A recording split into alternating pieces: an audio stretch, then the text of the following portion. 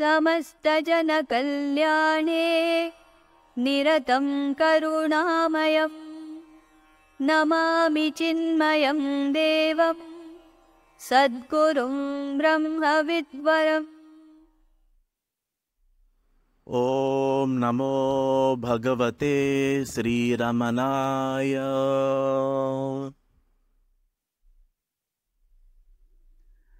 Sri Dr. Venkat Ramanan is the fourth president of Sri Ramanasramam. He is the great-grandson of Bhagavan Sri Ramana Maharshi's brother, Swami Niranjanananda, the first president of the ashram. Dr. Venkat is a physician. He received his MBBS degree from the University of Baroda and went to do his residency in the US at the University of Michigan. He practiced internal medicine in Maryland through his own private practice for over 25 years.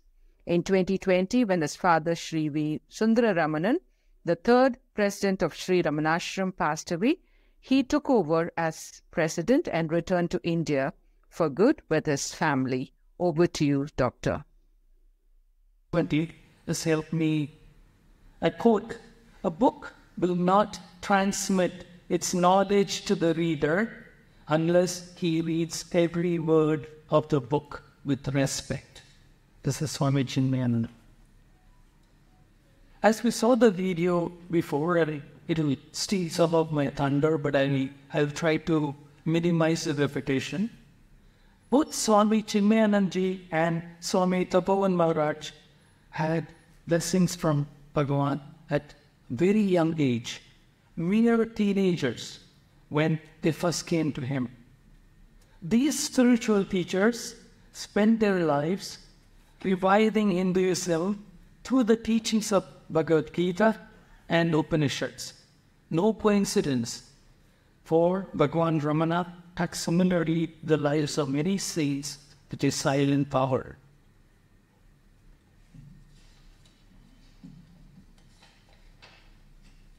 Quoting Swami Chinmayananda's words, which we saw on the film, "After high school exams were over on a package railway ticket, I was roaming through South India. As the train streamed through the countryside at halting speed, most of the passengers in my compartment suddenly peered through the windows in great excitement and bowed reverently to an elaborate temple beyond. Inquiring about it, I was told that it was a Tiruvannamalai temple. Thereafter, the talk of my fellow travelers turned to Ramana Maharshi. The word Maharshi conjured up in my mind ancient forest retreats and superhuman beings of divine glow. Though I was at that time a convinced atheist, I chose to take the next available train to Tiruvannamalai. At the ashram, I was told that the Maharshi was in the hall and anybody was free to walk in and see him.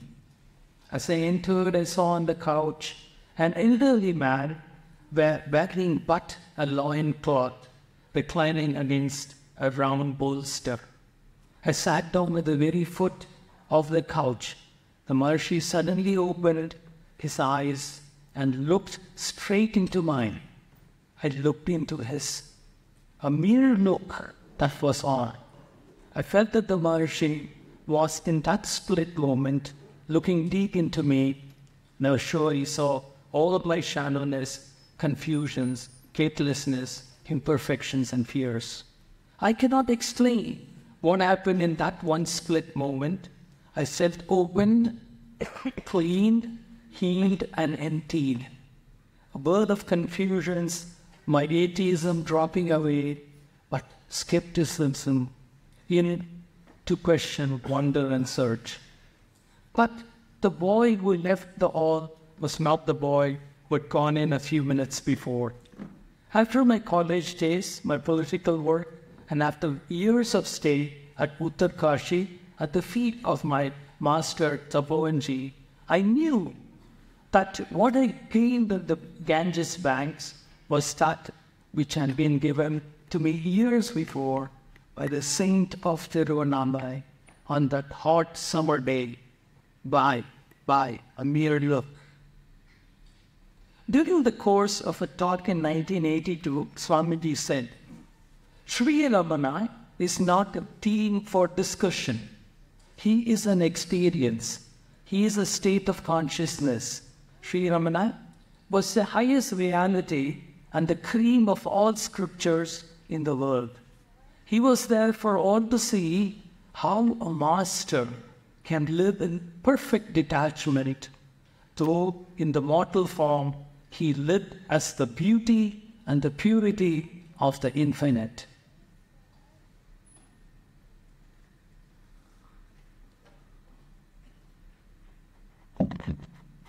I'll state the two incidents which happened and were witnessed by many people, which demonstrate the highest respect that Pujya Swamiji had for Sri Ramana, and more importantly, is a demonstration of Swamiji's humility.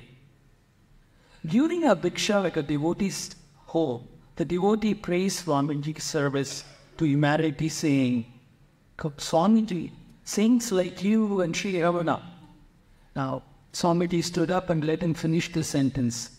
He thundered, say, just like Bhagavan Ramana, our original manufacturers, we are only distributors of what they manufacture. Not what humility, what humility. During another time, Swami Chinmayananda was asked why Swamiji revered Bhagavan Ramana so much. Pat came the reply, as Swami responses always.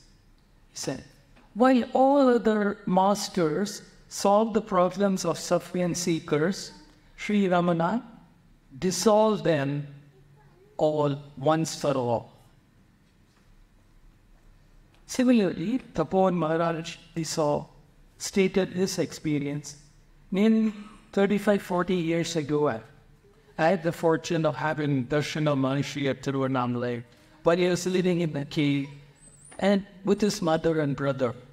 On one midday, I, a young brahmachari at the time, climbed to the cave, saw Maharshi there, placed a bunch of ripe fruits, and as what happens in Tiruvannamalai even today, monkeys take it away.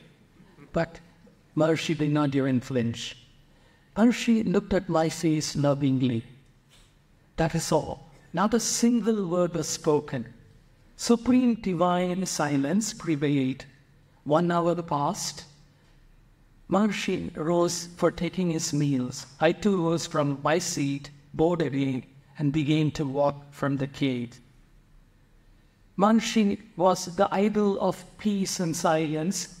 It's the duty of all those who admired and followed him to seek after that divine silence. The inquiry of that divine silence is nothing but the inquiry, who am I? Tapovan Maharaj goes on to say, O man, inquire and be immersed in that inner silence. Do all the work of this world to reach that goal, to attain that divine silence. If you already have that silence, then do work for Loka Sangraha, if you like. Just as the ocean is dancing, laughing, and roaring with its thundering waves, but its inner depth is always perfect silence, peace, and stillness. Swamiji, today I want to thank Chinmayananda for spreading Bhagavan's core teachings, Pudesasaram Sadarshana, in all their centers, here overseas especially. Many right spiritual minds have come to Bhagavan Ramana through an introduction to his teachings from Chinmayananda. Many spiritual Ramana devotees are also members of Chinmayananda. And this is not surprising because there is a natural confluence here because the focus is on Jnana Marga in both institutions. Mumukshus seeking to cross the ocean of samsara flock to both these institutions. Swami Chinmayananda spearheaded a global Hindu spiritual cultural renaissance and brought Hindu spiritual texts and values to everyone, teaching it in English all across India and abroad. His was a simple but important vision, made in his own words, to convert Hindus to Hinduism. We at Sri Ramanasramam are also grateful for Swamiji taking up the co-editorship responsibility of the first magazine that was started after the Mahanirvana of Ramana Maharshi. This was started in 1962 in Bombay, called Divine. And Swamiji also wrote many inspiring articles along with being the co-editor. He brought an enthusiastic, joyous, inspirational energy to his lectures. His sense of humor is legendary. He exemplified what I always think, Advaita is for beginners in the world. Friends, the light of wisdom that was lit on the mountain slopes of Arunachala blossomed into an effulgence of spiritual knowledge the world over. Sri Ramana Maharshi said there are three forms of developments of sadhaks. One is a gunpowder-like sharpness. The other one is dry wood, another one is a wet wood. So Swamiji and Tapan Maharaj are like gunpowder devotees. All they needed was a spark of science and wisdom from Ramana Maharshi, and then they could just get the input of the spiritual wisdom. I will now express a few words about the uniqueness of Bhagavan Ramana. Bhagavan Sri Ramana, the ocean of praise.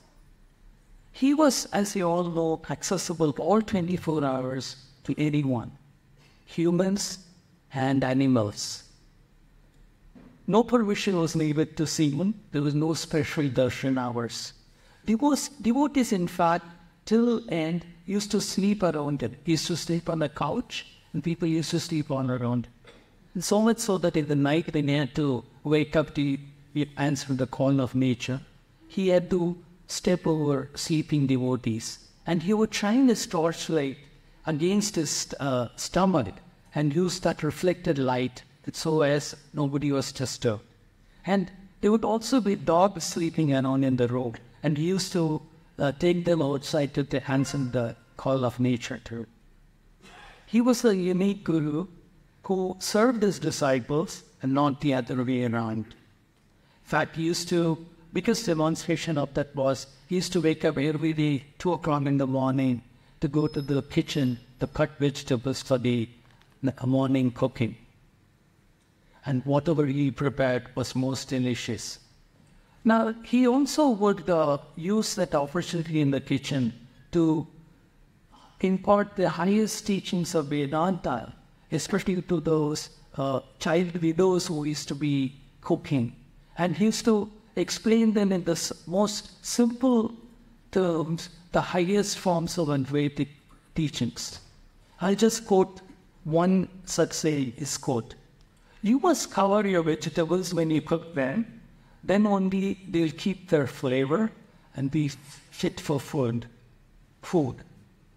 Just the same with wine. You must put a lid over it and let it simmer quietly. Then only does a man or a woman become food fit for God to eat. Okay.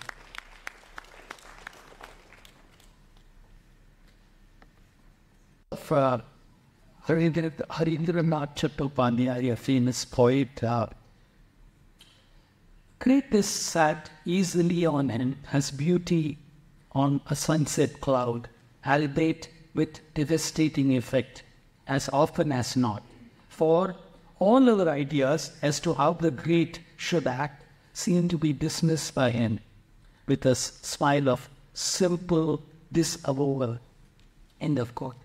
In a traditional sense, he was not a scholar, but scholars went to him to have their doubts clarified. He never wrote anything of his own accord, what he wrote at the request of other fills a few books. His mother tongue was Tamil, but he wrote enchanting poems not only in Tamil, but also in Sanskrit, Malayalam and Telugu. Scholars in these languages are astonished at the beauty of the poetry. He also had a delightful sense of humor.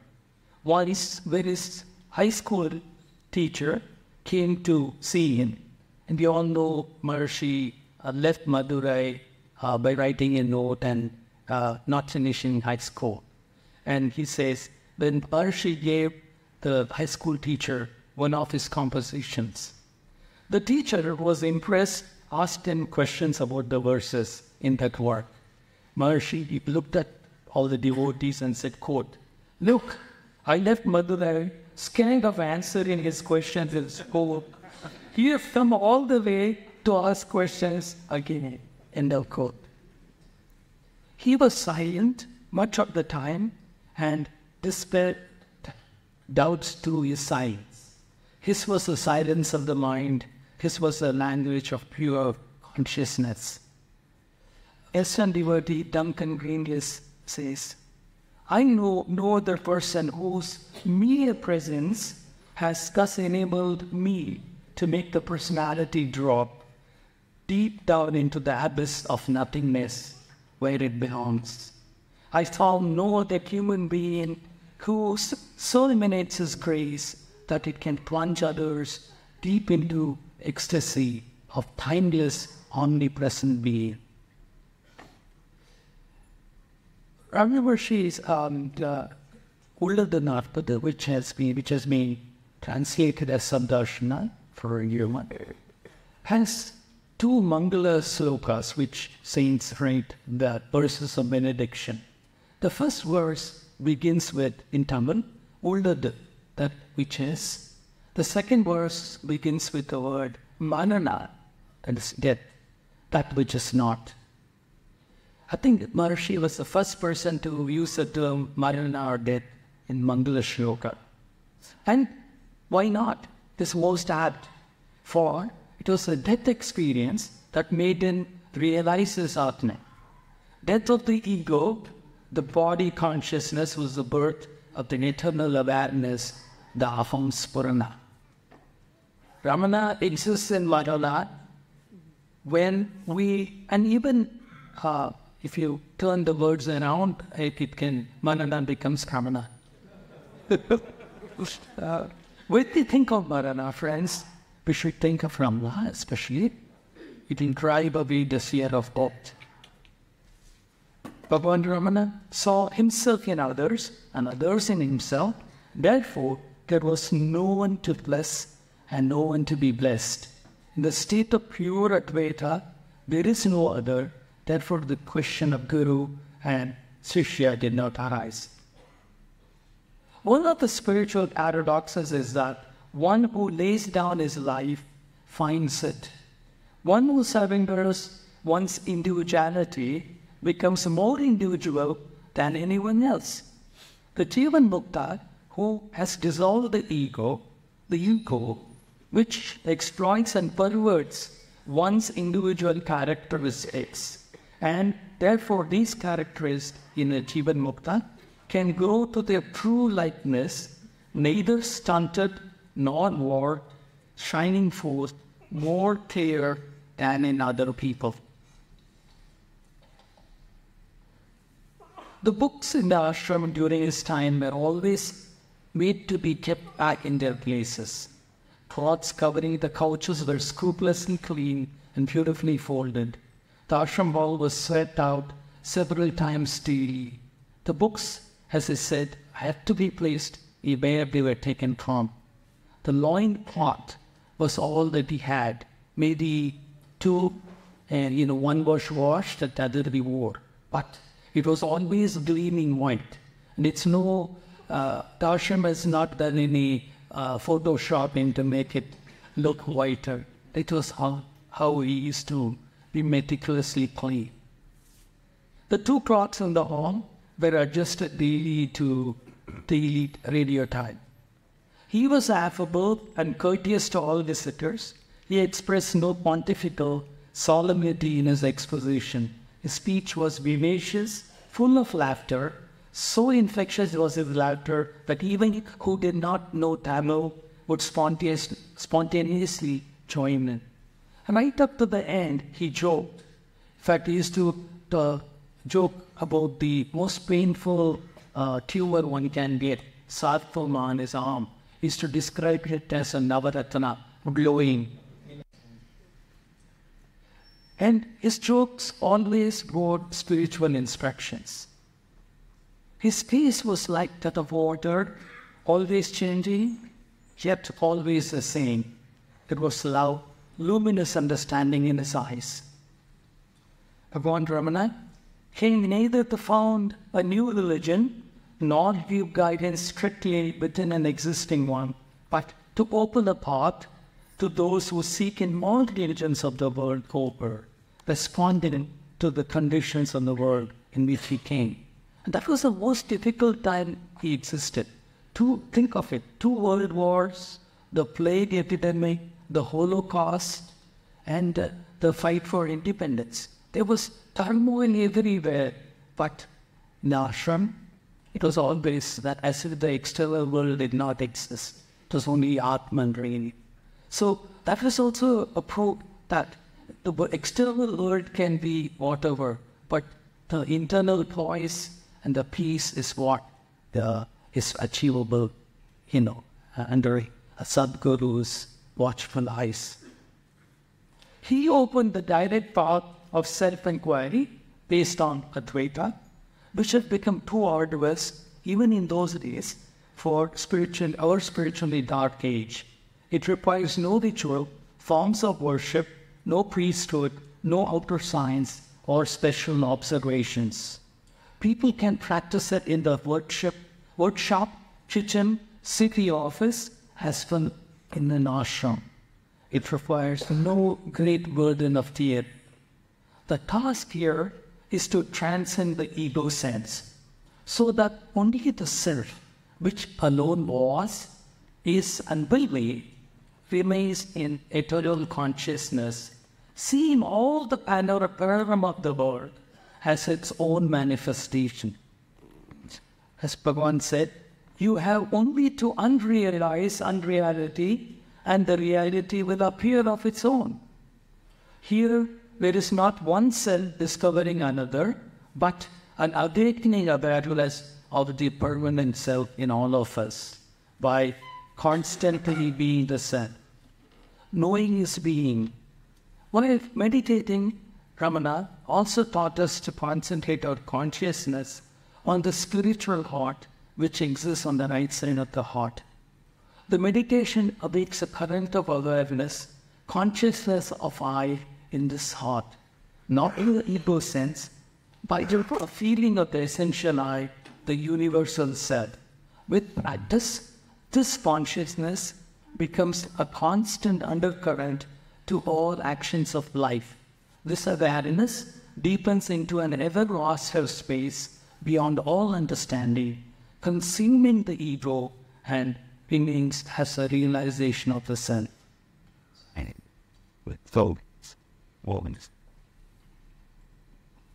The Brahmastra of asking, where did this thought come from, and why, and to who, leads each thought back to the basic I thought. Who am I? There is, of course, no mental or verbal answer to the question, who am I? We could keep asking all day and they'll just be mind-given answers. But the real focus of the inquiry is to realize that the ego is only phantom, and our duty is just to be in that state of abidance that follows. As Ramana said, Summa iru, just be. We can attend to the affairs of her life knowing that Atman is unaffected by them. Every attack of greed, anger, or desire can be dispelled by vichara. Ramana never encouraged anyone to give up the life in the world. By rejecting the thought, I am the doer, and remembering only I am, by means of vichara, one can reside anywhere. Only inwardly can one withdraw into solitude by abiding in the universal solitude of the heart. Finally, it awakens love through knowledge. Friends, in conclusion, Swami Chinmayananda ji is a mighty thundering personality who expounded the knowledge of Advaita Vedanta worldwide. He brought this to millions of people, while Bhagavan Ramana is a gentle, greatest impersonality who exemplifies, personifies Advaita Vedanta.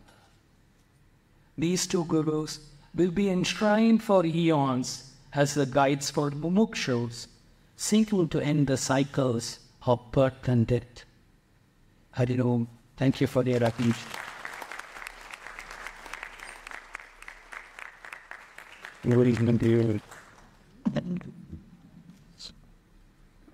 Om Shri Chinmaya Sadgurave Namaha.